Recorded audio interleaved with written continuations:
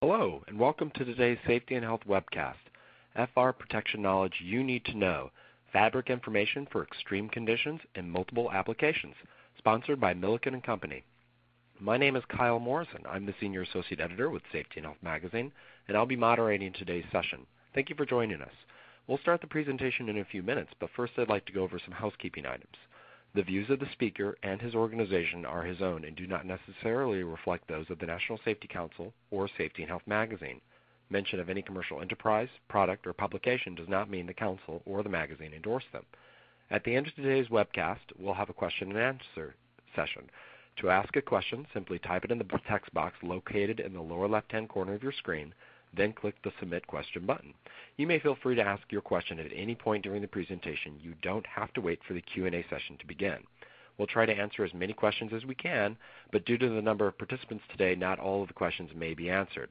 However, all unanswered questions will be forwarded on to today's speaker, who can answer them himself. For basic troubleshooting information, please click the Help button located on your screen. At the end of the webcast, you'll be asked to complete an evaluation survey. I'll talk a little bit more about this after the presentation. This webcast will be archived for 3 months, so you can access it after today's live presentation. To return to the presentation just within about a day, simply return to this same URL to access the webcast. With that, I think we're ready to begin. Our speaker today is Travis Greer. Travis is the development manager with Milliken's Workwear and Protective Fabrics business, and he led the team that developed Milliken Amplitude FR Fabrics, a line of flame-resistant products at Milliken. Travis? Kyle, thank you very much, and good afternoon. Thank you to everyone who has joined us today. I'm very excited about a lot of events that are occurring in the flame-resistant market, a lot of innovation, a lot of improvement, and want to talk about that just a little bit today.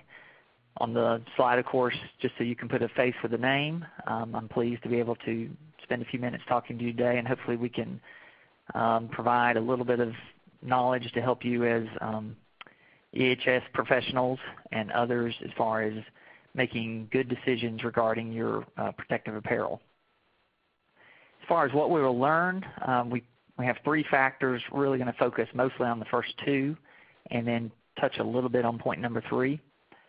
But we really want to look at key factors, the standards, and then measurements that you can actually quantitatively evaluate to help you make good decisions regarding your FR fabrics and garments for protective apparel. And we're going to talk about a couple of the key market segments, but really talk about the fact that this market is segmenting some into some specialization. That's occurring because there is a lot of innovative products coming out in the U.S. and the international industry for both fabrics and garments that give greater protection, greater comfort, greater durability, and we're also going to talk about greater specialization. Some of the learnings, point number 3 there, that can be brought over and adopted from particularly the structural firefighting market, where FR has been a very technical segment for quite some time, and there's a lot more emphasis on some details of the standard, and some of those points I think are beginning to creep into the general industry segment that will make the products better going forward. Kind of as a review to bring everyone up to speed, I hope certainly our audience is fairly has good education and background in flame resistance, but ultimately when we talk about FR as it applies to garments and fabrics, we're really talking about flame resistance, the ability of the fabric and garments to self-extinguish. And in order to do that, obviously we need to stop the combustion. And combustion is a chemical process that occurs at a fast enough rate to produce heat, and often light visually is either a flame or a glow. This is actually from the F-23 ASTM subcommittee.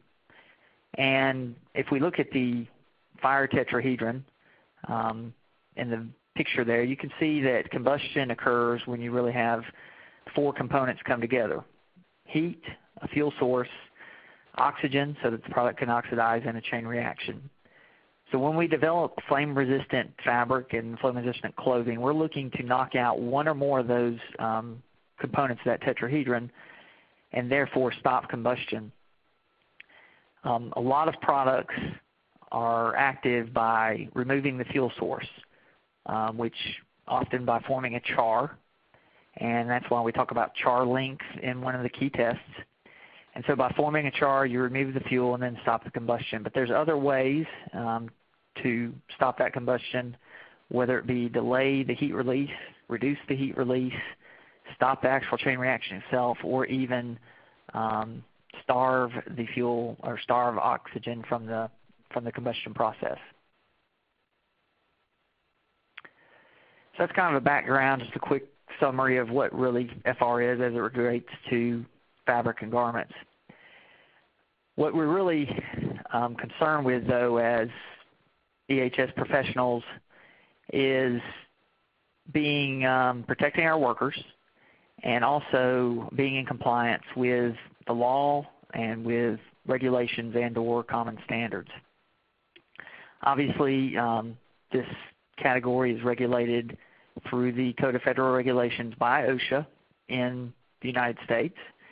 There are similar organizations in other countries around the world, but we're going to focus particularly on the U.S. and North America today.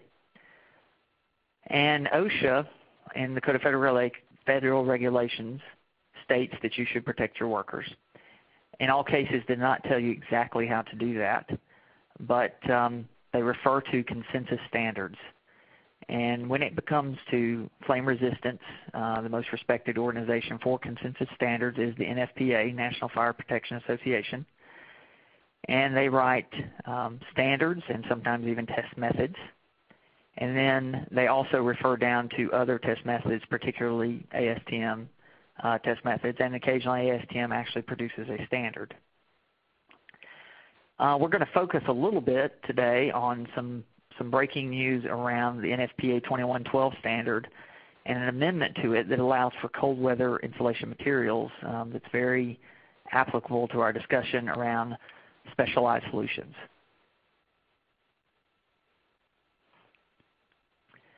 Again, the two major FR segments, both in North America and really worldwide, we typically refer to one as the oil, gas, petrochemical flash fire segment, and that is generally governed by the NFPA 2112 standard, 2113 standard for garments.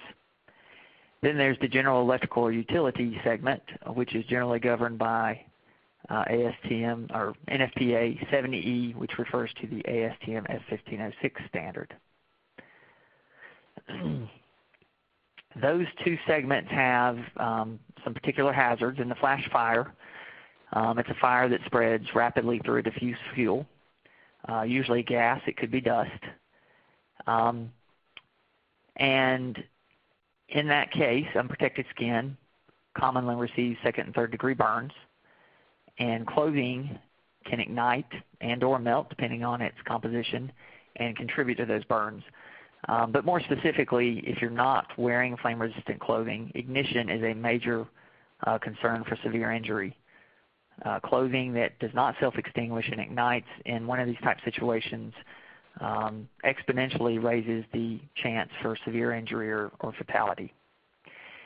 The electric arc flash market is a little bit different in that an electric arc flash is the breakdown of resistance in the air, and then the electrical energy converts to heat energy and again creates a explosive arc with a pressure force, a sound wave, and a tremendous amount of energy, plasma-based heat, light, and various frequencies of light. Another concern, though, obviously on the electric arc side, is that it can also ignite clothing, so it as well needs to be self-extinguishing. So when you look at the summary of these markets, again, you come down from the law, which is 29 CFR 1910, protect your workers, and then they refer to, by inference and by specific directive from OSHA, to the consensus standards. and then on down to the test methods. What I want to talk about today is how NFPA 2112 is changing via an amendment, but also how that particular standard is really becoming a gold standard, if you will, both in North America and internationally for FR durability, and therefore has applicability to a lot of different markets, not just oil and gas, and then how that relates to the other standards. If you look at the chart here, it talks about some of the specific test methods that need to be passed, heat transfer performance, which is very important, but on the left you see the ASTM D6413 test. This is what we refer to as the vertical burn test or char test. So a piece of fabric is burned both when it's new and after 100 industrial washes, and then must pass a char length tear of less than 4 inches. This is really one of the most critical tests for testing flame resistance durability, and it's one of the highest standards worldwide as part of NFPA 2112 and the way it's referenced. NFPA 2112 is the only standard that requires this type test to go to 100 industrial washes, and also requires that char length to be 4 inches or less. It's a much more higher standard than what you would find in NFPA 70E, what you'd find in the Canadian standard, European standards. Because of this, you see a lot of multinational companies requiring that workers that are in a range of FR flame-resistant type protective needs actually pass NFPA 2112. And so as we look at NFPA 2112, we've talked about the 2 basic hazards, but let's talk about some additional workplace hazards that are really becoming very important as it relates to FR. One is extreme environmental conditions. A lot of oil and gas extraction and exploration occurs in some extreme environments, whether it be extreme hot weather in the Middle East, in the Gulf of the United States and Brazil, or extreme cold weather, as you might find in the North Sea, Russia, northern Canada, southern regions of South America. And so it's important for FR fabrics to not only have good flame-resistant performance, but also to have protection for workers under extreme environmental conditions. In addition to the hot and cold, you see high wind environments, extremely wet conditions, and then we may come into contact with some other hazards like radiant heat exposure, hot liquid and or steam exposure, and these are areas where there's a lot of research going on regarding FR clothing. For the purposes of this discussion today, we're going to focus mostly on the extreme environmental conditions, hot and cold. Some key considerations for your FR garments and FR fabrics in hot conditions. There's been a lot of products released in this area in the last few years. One is that your fabric is a certified component to NFPA 2112, and that was kind of the first bar to pass, to have not only compliant fabric but third-party certified fabric. Recently, OSHA, in the last 2 to 3 years, has put some emphasis on not only having certified fabric, but a complete certified garment, which means all the components, including the fabric, the fittings, which is the zippers and buttons, etc., are all certified, and then the garment itself is certified. And we only see the market moving more in that direction. So that's a key consideration as a EHS professional, to make sure long term that you're making plans to put your workforce into certified garments. When it comes to the comfort of those garments, we've really found that breathability, as measured by air permeability, and moisture transport are some very key factors in keeping your workers comfortable. Over a 5-year time period, a study of the injuries in a major oil and gas segment was that about 18% of injuries were from overexertion. So this is a high number of workers that experience overexertion, and you want to be in garments that are helping minimize that influence. I personally have spoken to many EHS officers in some large oil and gas companies, and they simply said we have very few fire accidents, we have very few explosions, but every single day we have workers who are suffering from heat stress and missing significant time on the job, significant productivity, and it's a risk to their health. And so they are very interested in finding fabrics and garments that can help reduce that overexertion, reduce that heat stress. In a study of occupational environmental hygiene from 2006, in regards to protective clothing, the study found that air permeability and moisture vapor transmission were the top two factors, influencers in productivity and the risk of heat-related disorders. In fact, it said that air permeability was the primary factor, and so these are things that we can measure in fabrics and ultimately also in garments to really help design the ideal products. A more recent study from 2011 among end users and EHS professionals said that when it comes to fabric comfort, breathability is the number one factor. Lightweight, very important, and you can also see moisture control as a very key factor there as well. So if you look at the marketplace, moisture vapor transmission, moisture vapor transport is something that we can measure with a standard ASTM test. And what this test is really about is the amount of moisture that can pass through the fabric, giving you the effect of evaporative cooling and really keeping you more comfortable, cooler, and drier. A higher result on this test is a more comfortable fabric in a hot environment. You can see here that there is a performance apparel fabric, Under Armour Cold Gear. A lot of people are familiar with Under Armour. And Nike and other companies who produce fabrics for athletes to keep them dry and cool. And we selected this particular one because it was in a comparable weight range to these other FR fabrics. You can see the performance level you get from that particular fabric, but you can also see that there are FR performance fabrics out there that do an excellent job. I would like to point out a lightweight Milliken product that's 6 ounce that has the highest moisture vapor transmission of anyone in this particular study, and it also is a NFPA 2112 certified fabric that is dual hazard for arc flash as well. We also talked about the air permeability. Air permeability is really about how much air can pass through a fabric to give you active cooling.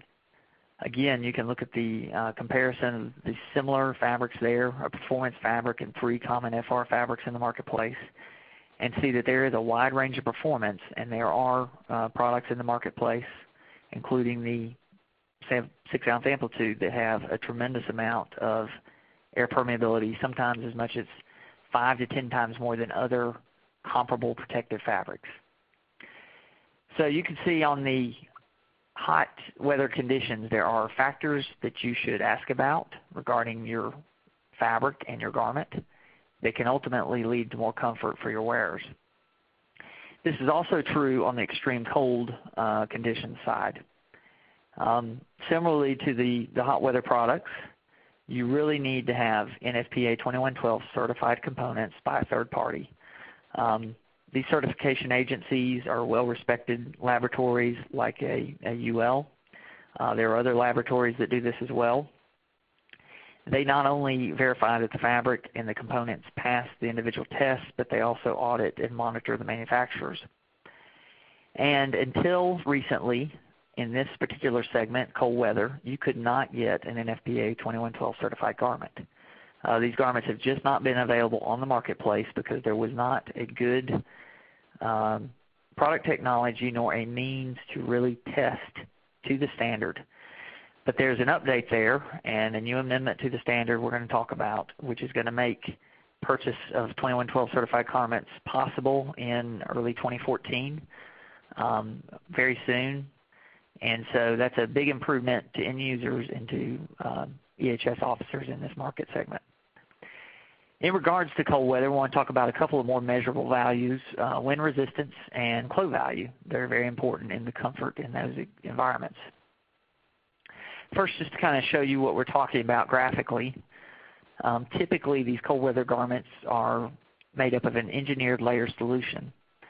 There's an outer shell, which again should be NFPA 2112 compliant. And that outer shell may or may not have properties of wind resistance or water resistance depending on your particular need.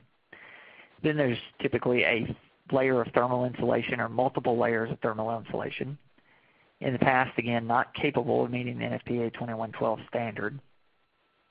Then there's an FR inner face cloth, and these are designed for comfort up against the body. These are the type products that we're discussing. There have been products on the marketplace of this design, yet they haven't been 2112 certified garments. But the committee, the NFPA committee has addressed this and produced an amendment that has become active on August 20th of this year that allows for the certification of these insulation and face cloth materials as a package to NFPA 2112 component certification. If you look at the amendment clauses 7.1.2, states that the fabric, including cold weather insulation materials, shall be tested for flame resistance as specified in 8.3 and have a char length of not more than 100 millimeters. Again, this is the 4-inch vertical burn char length per the ASTM D6413 test we referenced earlier. But again, including passing that test in a new state, the fabric also has to pass that test after 100 washes.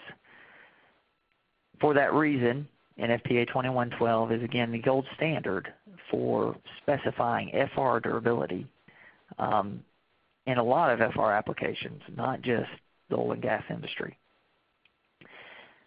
In the second requirement, you see that the cold weather insulation material must also be constructed in flame-resistant garments and be individually tested for heat resistance in its original form, and it shall not melt, drip, or separate.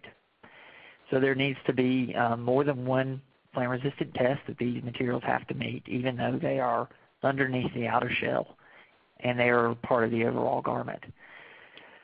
Of course, the passing of this amendment is a big advance.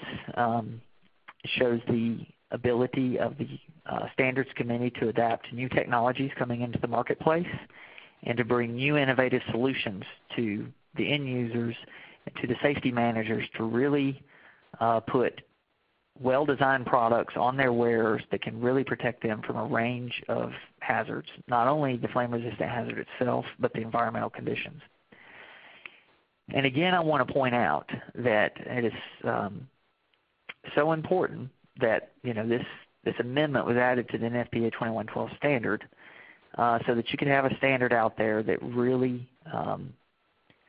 demonstrates that you have flame resistance durability in your product, and you can feel good that even after 100 industrial laundries that you have excellent flame resistant properties. But then going on, again, there's multiple hazards you face in these cold environment, oil and gas extraction, and other FR market segments. Obviously, wind is a major factor. Wind can penetrate through a garment if it's not designed properly and make the wearer extremely uncomfortable. As you can see here, again, a low wind resistant FR fabric allows a tremendous amount of air to pass through. Wind resistance is really the inverse of air permeability we talked about earlier. And so air permeability isn't necessarily a good thing in all cases, certainly not in these type of environments, these cold weather, high wind environments. You can again see that there is a complete range of performance in the wind resistance testing. A particular FR fleece that's designed to be wind resistant might perform fairly well, but it still allows a tremendous amount of wind to pass through, which can make the wearer very uncomfortable.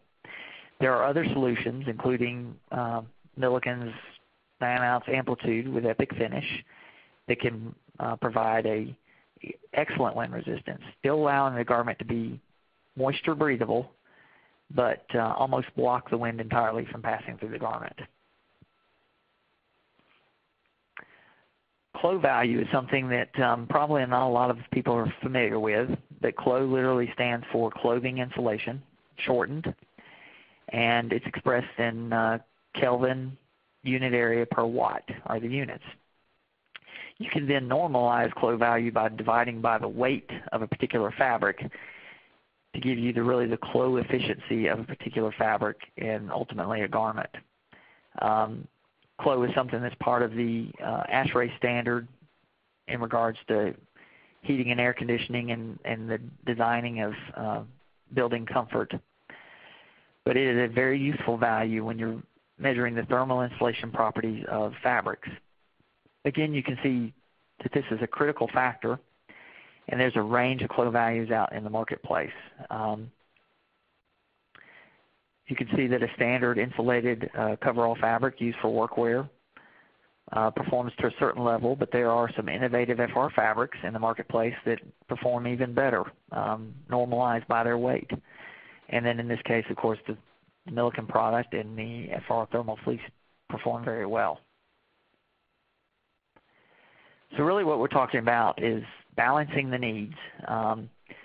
We've always talked about balancing the needs in the FR market between excellent FR performance, adding comfort, and adding durability, but we're really talking about designing for more specific environmental conditions.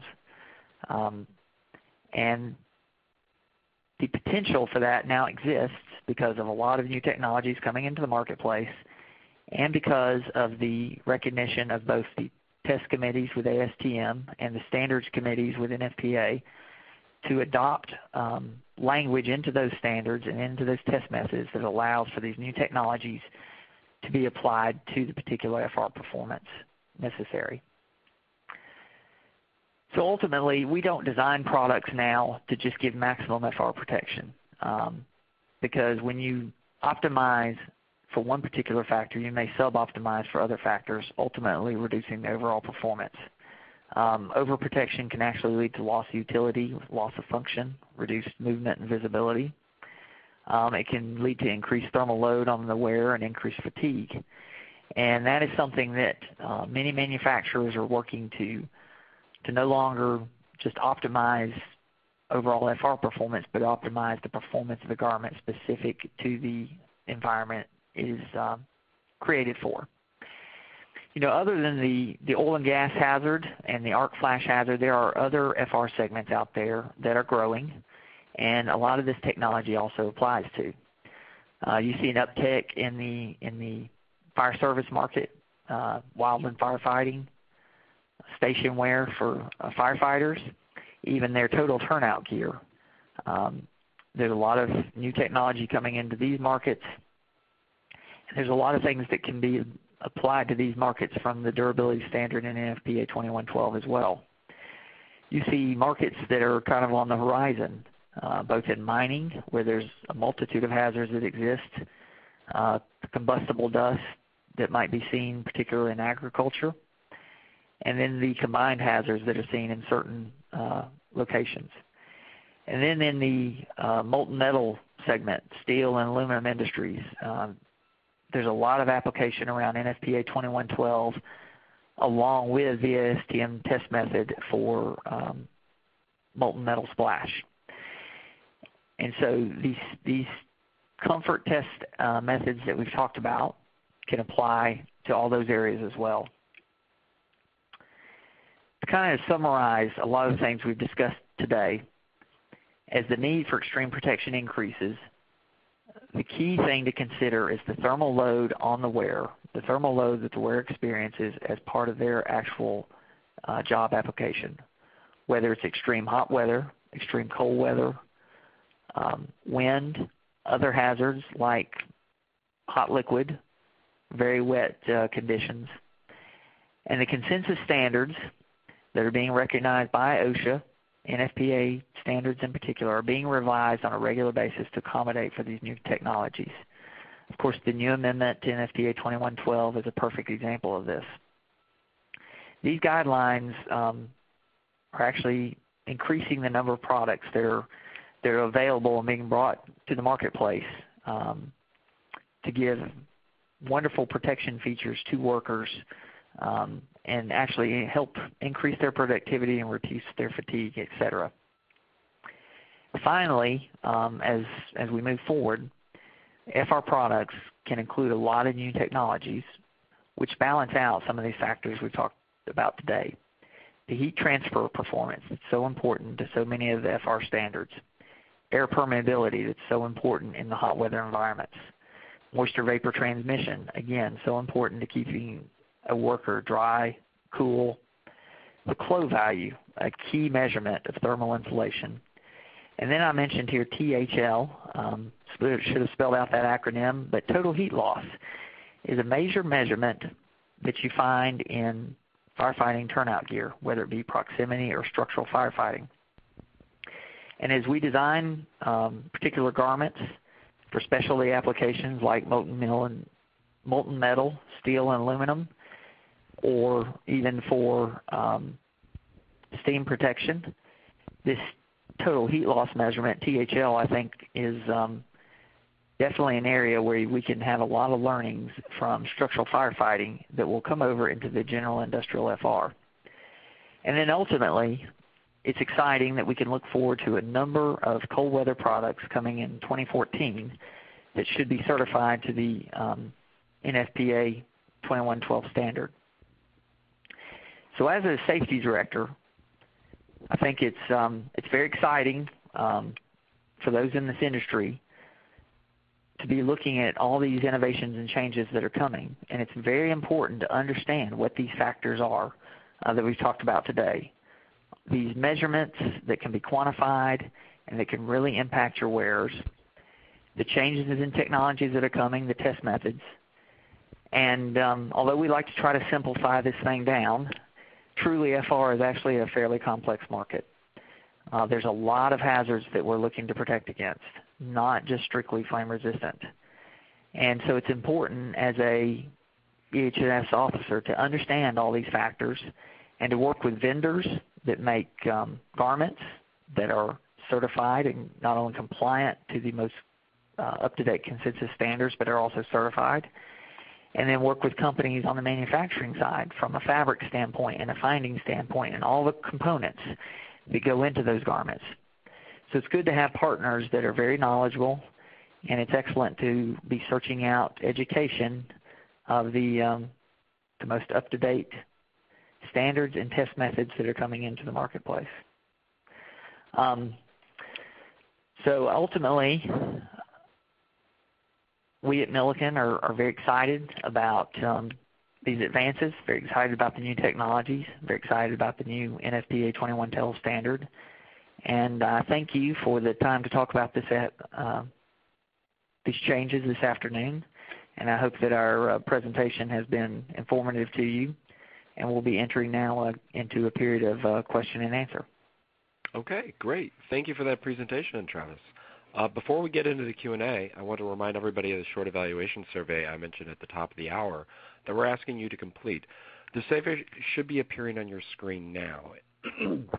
Excuse me, and we ask that you please consider completing it to let us know your thoughts. Your input helps us as it improves future webcasts, so I hope you take the time to fill out the survey.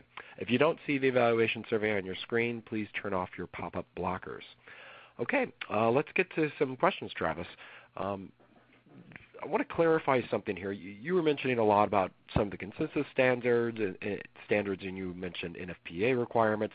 What about OSHA? Has OSHA adopted, or are you aware of any plans for OSHA to adopt the use of ARC-rated clothing? I am not personally an OSHA expert, but I certainly try to track and follow what's going on in the marketplace and how OSHA is reacting. We do know that OSHA has made some primary fines against certain businesses or industries when they have not adopted the ARC flash standard and complied with NFPA 70E. And of course, as it regards to garment and fabric, NFPA 70E does reference the ASTM F1506 standard. So again, in the actual law, the Code of Federal Regulations, ARC flash protection has not been written in specifically. There is an update that's expected, maybe within a couple of years or less, where that language may get a little more specific. But per the interpretation, I would say OSHA is currently enforcing the consensus NFPA 70E standard in such a way as that I would consider it somewhat adopted. Okay, great. You talked a little bit about FR clothing needing to be, breathable and so forth for wear in hotter, extreme hot climates. We have a question here where this individual noticed that there was an increase in heat stress among workers who are required to wear FR clothing in the workplace, as opposed to those industries not required to wear FR. Is the FR industry looking at the added heat stress to the wearer?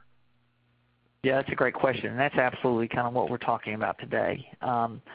We do understand that prior to OSHA really enforcing, particularly the NFPA 2112 standard, that a lot of workers in some industries that really did need protection were not wearing FR protection. And again, in general, with older technology, their daily wear was more comfortable and gave them less of an issue with heat stress, if they were wearing a common cotton T-shirt, than if they're wearing a NFPA 2112 protective garment.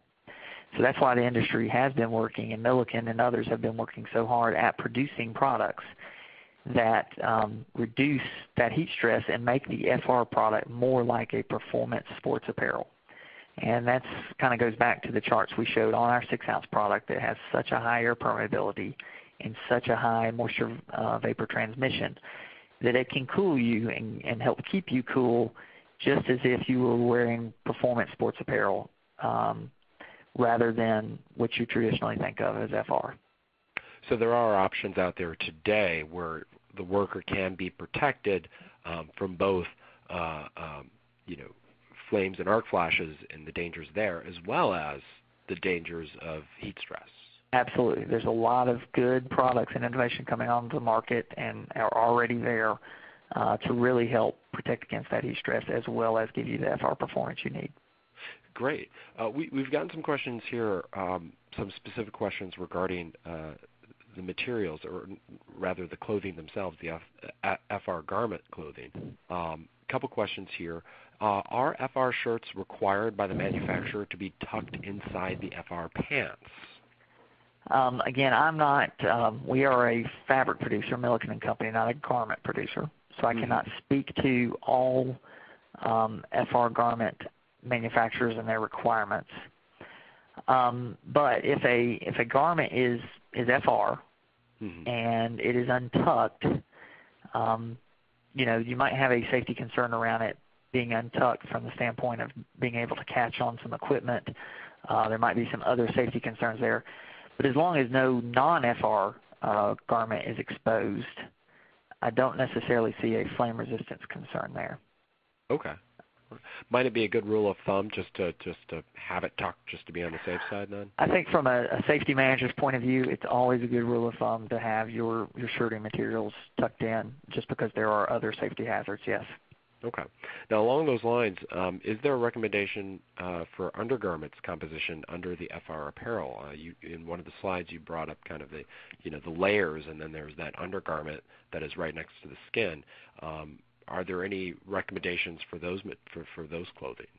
Yes, and that's an excellent question. There's a lot of confusion in this area, and again, it's because this is somewhat of a complex market. Neither standard actually requires an FR undergarment, but there was a change in the arc flash standard recently where an FR undergarment could be used as part of your arc rating, and that has been taken away. So you have to get your entire arc rating from an FR garment.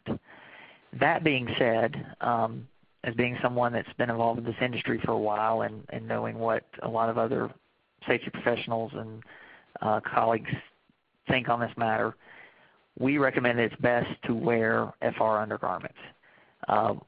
There's a couple of reasons for this. If you were, for instance, in an arc incident on the electrical side, where your outer garment, the arc incident was actually higher than what your outer garment was rated for, your undergarment could ignite if it's not FR, and that could cause a severe injury.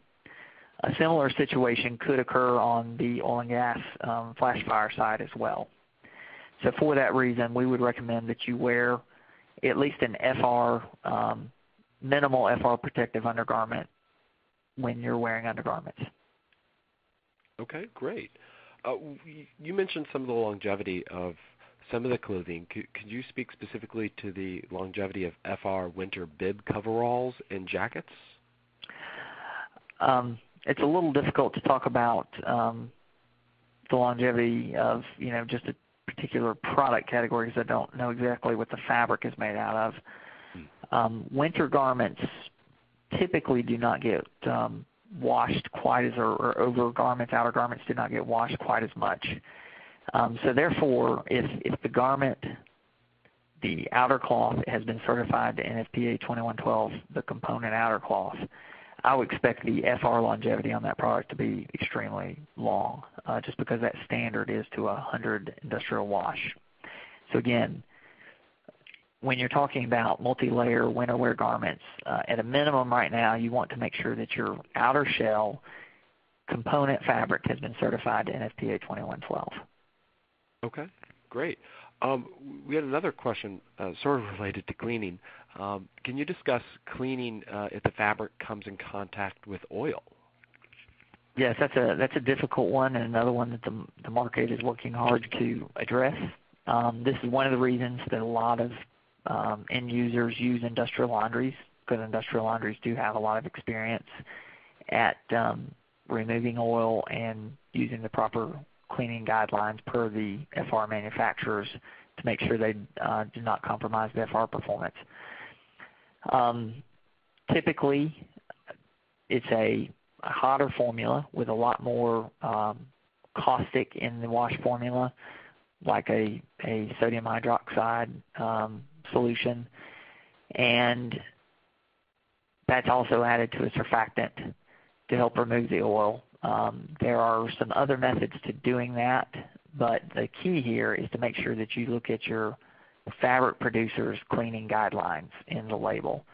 And then again, secondary to that, some companies who have these heavy soiling environments contract to an industrial laundry, the reputable ones who have a lot of experience in removing heavy soiling in FR garments. Okay, great. I want to go back to the issue of heat exhaustion and overexertion. Again, you mentioned that there are more options out there nowadays, but what would you say is the best PPE solution for workers who might be in danger of heat exhaustion or overexertion? That's a softball question, since I'm with Milliken & Company, and we make a great a solution here. Again, we have a 6-ounce product that is an 8812 cotton nylon under our Amplitude brand that we believe is one of the best products on the marketplace for the hot weather environment because of its extraordinary breathability, extraordinary moisture control, and it's just one of the most comfortable dual hazard NFPA 2112 certified and NFPA 70 HRC2 products out there.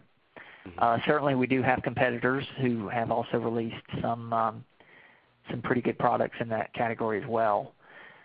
So I would certainly recommend taking a look at ours and love to follow up and help facilitate that if possible. But there are some good products on the marketplace that have come out in the last couple of years for these extreme hot weather environments. Okay, great. I want to pose a situation to you. What if there is a worker who is in a potential flash fire environment, but they also perform a few electrical tasks?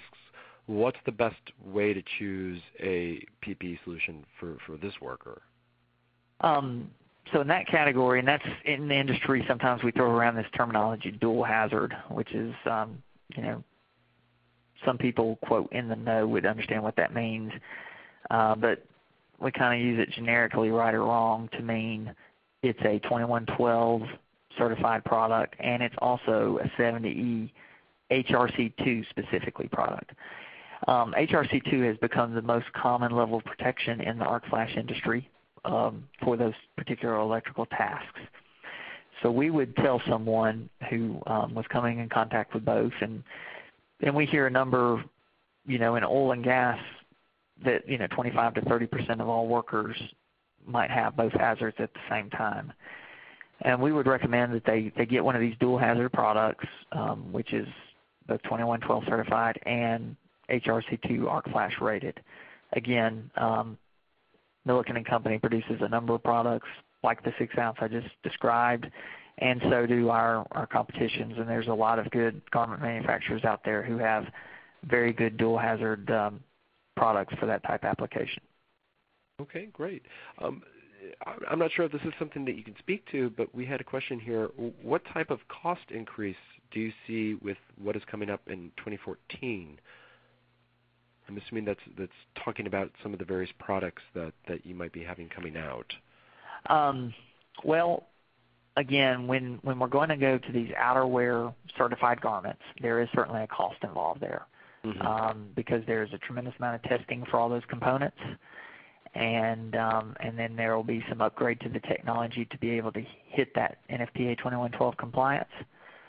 So I would anticipate those certified outerwear garments to have a cost increase. I would hate to quote that here, but I would certainly say that, I'm just going to throw out a ballpark, maybe a 10% cost increase. I don't know exactly.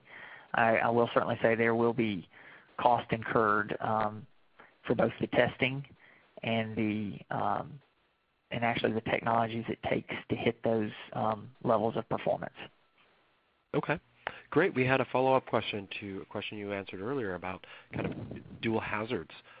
When a product is considered a dual product, will it list both standards it meets on the tag? Yes, absolutely. When a product is a garment is a dual hazard garment, the labeling should indicate that it is both NFPA 2112 compliant and or certified, and it should also have the ARC rating as a NFPA 70E compliant and ARC rated to either HRC1, HRC2, or even some of the higher levels. Okay, great. And we had another question here, again about kind of Milliken products. Milliken products, do they provide the same protection as, say, a 6 ounce Nomex? Absolutely. 6 ounce Nomex has been really a core product in the oil and gas industry for many, many years. And it is a product that's able to be certified to NFPA 2112. One of the deficiencies of it is it is only ARC rated for HRC1, so it doesn't hit that higher level of electrical protection.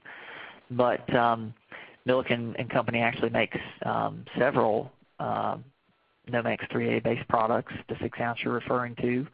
We actually have a specialty Nomex CXP product that is actually HRC2 and is dual hazard.